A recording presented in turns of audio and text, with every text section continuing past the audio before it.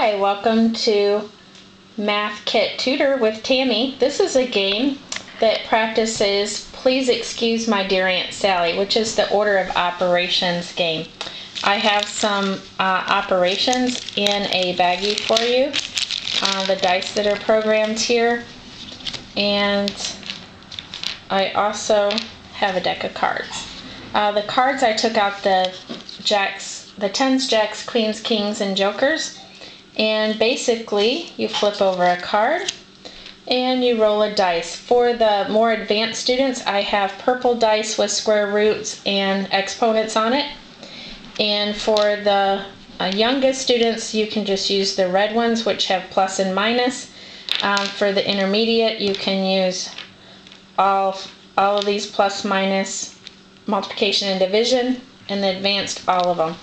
So first thing you do if you're advanced, you can pull out any cube after you roll it. So 9 times, and you flip over the next card. Then you grab a cube, and I've got a square root. Flip over the next card. Now that, since it's 8, cubed root would be 2, so you can pretend that's a cubed root, so it's a perfect answer there. And then grab another cube at random, and divide. And 3. You can use your board for scratch work, and you can keep going. You have more cards, you have more cubes, or you can just do 4 with 3 in between. Now the first thing I want to do is any exponents or square roots. So I'm going to raise this one up, and I'm going to pretend that's a cube root of 8. That's going to be a 2. So I'm going to write this down on my paper. 9 divided by 4, you can write it as a fraction. And then this would be, I guess I need one more thing in here. Let me do this one. We'll do a plus here. 9 plus 4 plus the square root, or we'll do the cubed root of 8 divided by 3.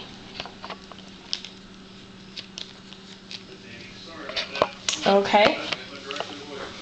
Now 9 divided by 4, so according to PEMDAS, which is Please Excuse My Dear Aunt Sally, we have parentheses first, exponents and roots, multiplication, division, addition, and subtraction.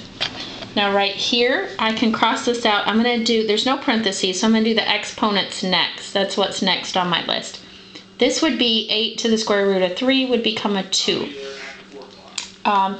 Then I do division. There's no multiplication, but there is division. And right here's the division. So I got 2 divided by 3. I can rewrite this as 2 divided by 3. Okay, now I just have addition to do next, and you move from left to right.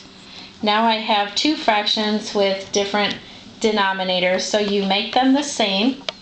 And I always just do it in my head for advanced students. 3 times 4 would be 12, because I see that each, I'm going to have to multiply them by the opposite to get 12. So 3 times 4 is 12, and I multiply the top by 4 is 8. This one times 3 is 12, and this one times 3 is 27. Now I got 27 plus 8 is 35, divided by 12, and then you do your long division. And it goes in 2 times with the 11 left over. Put the 11 over there, and you have the answer. So here you're using order of multiplication. This is just great pre-algebra, very good practice for those advanced students. If it's younger students, like I said, just use the red die and the numbers, and they would just go from left to right when they're doing their addition and subtraction. Thank you. Enjoy this game.